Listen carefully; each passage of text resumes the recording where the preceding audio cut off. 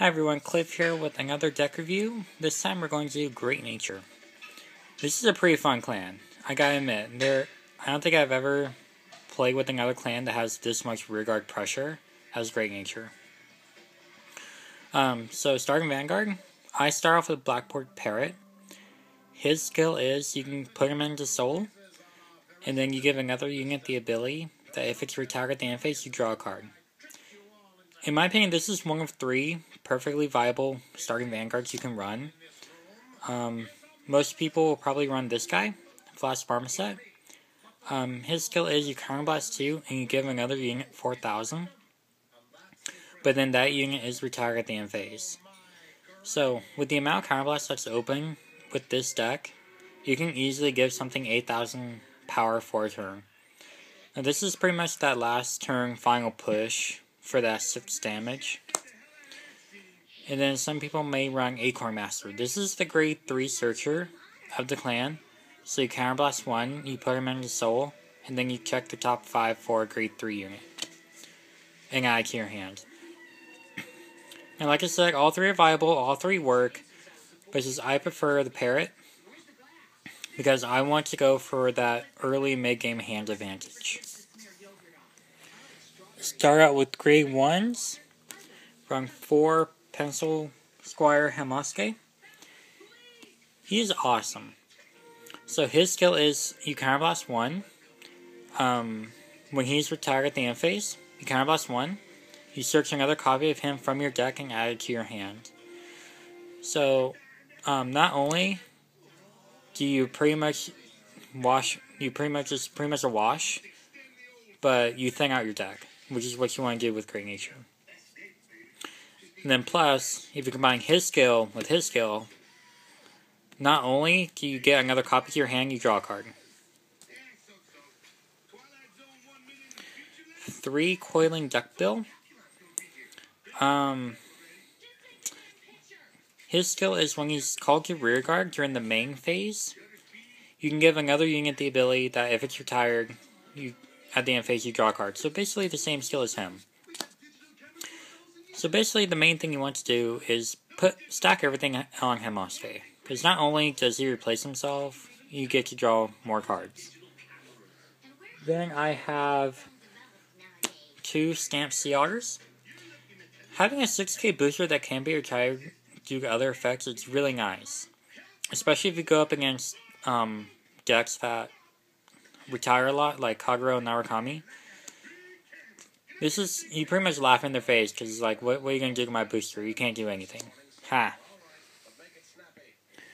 I run 4 Perfect Guards, because with the amount of hand that you can generate, why not run 4? And then finally, I run 2 Silver Wolves. Silver Wolf is basically my ride target, because as you can see, I pretty much don't want to ride any other grade 1 in my deck. I mean, I'll ride my Perfect Guard, I'm fine with that, but I'd rather have him as rearguard, him as rearguard, him as rearguard.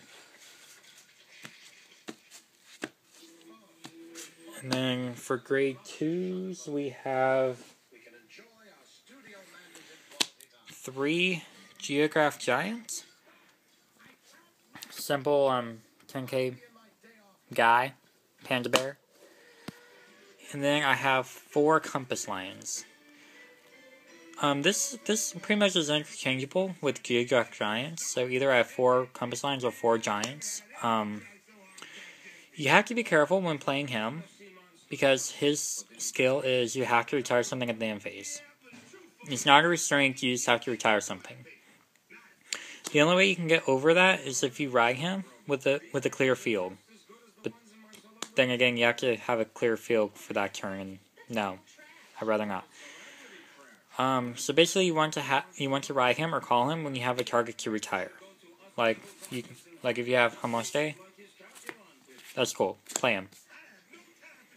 Attack for 17, retire Hamosuke, get another one. Hopefully, maybe you stacked Blackboard Parrot skill or Coiling Duckbill skill with him, so that way you draw more cards. Next, 4 Binoculars Tigers with which one are they? Yes, these 2. These two being SP. No, wait, that's not SP. These two. These two are the SP ones. They look so nice. I love them.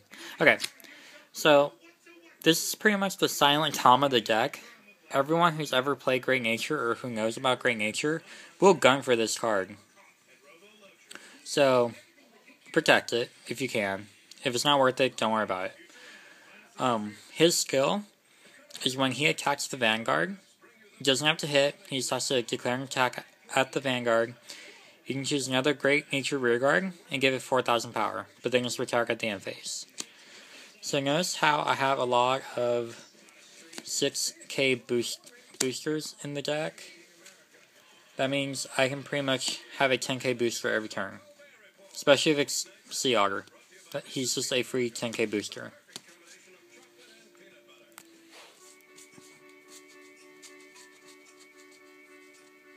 He's so good. And then finally for the grade 3s, I have 3 Magnet Crocodile. 3 just because I really don't want to run into him that often.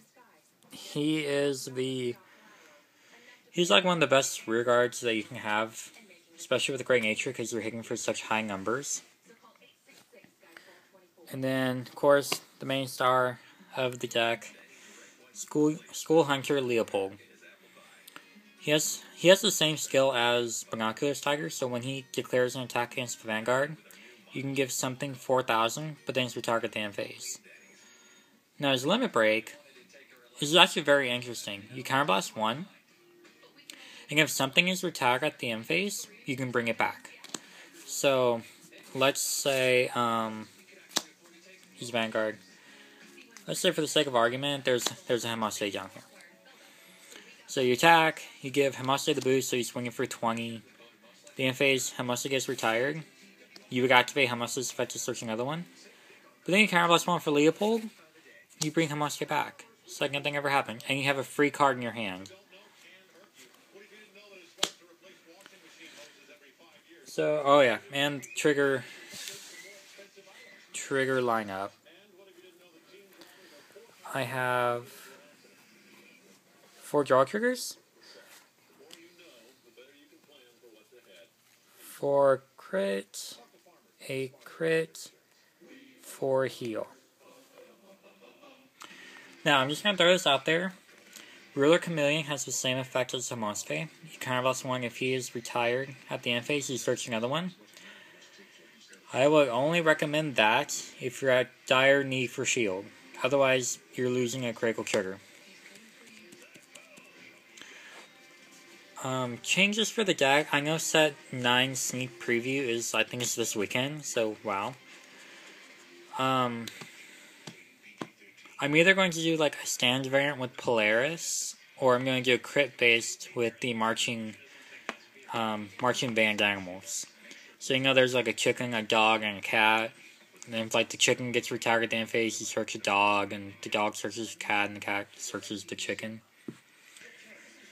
So yeah, I'll let you guys know how it works out. Like I said, this kind is so much fun. It can create so much pressure for the opponents. So let's just take something that happens pretty much all the time. I'm going to Silver Wolf there. Let's have a Hemostate over there because I like Hemostate.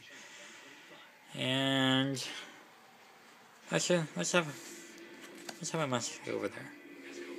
And then let's have, where's my Sea Otter? Here's Sea Otter. Okay. So basically, you attack with this column. You get power to Hemostate, so that's already a 10k booster. You're going to attack again. Give another boost, so he's a 14k booster.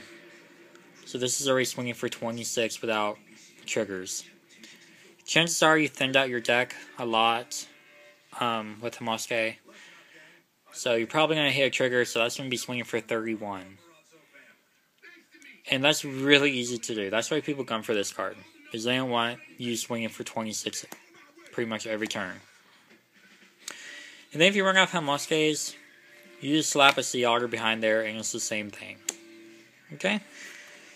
So yeah, rate comment, subscribe. I will have other videos up and raring to go in a little bit. I plan on going to the sneak peek this weekend, and I will probably post a video on how that went, okay?